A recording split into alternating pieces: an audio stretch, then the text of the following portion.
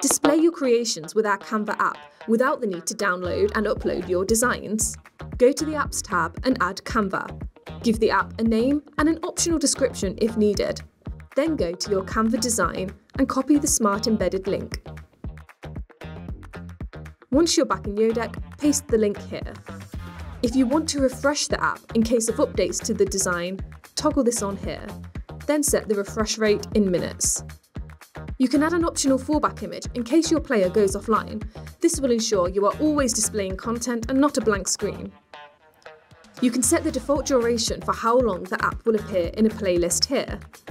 Keep availability unticked if you don't want to schedule the app. Or toggle it on and set the start and expiration dates. This means the app will not be displayed outside of these dates. Then click Save and your app will be ready to display.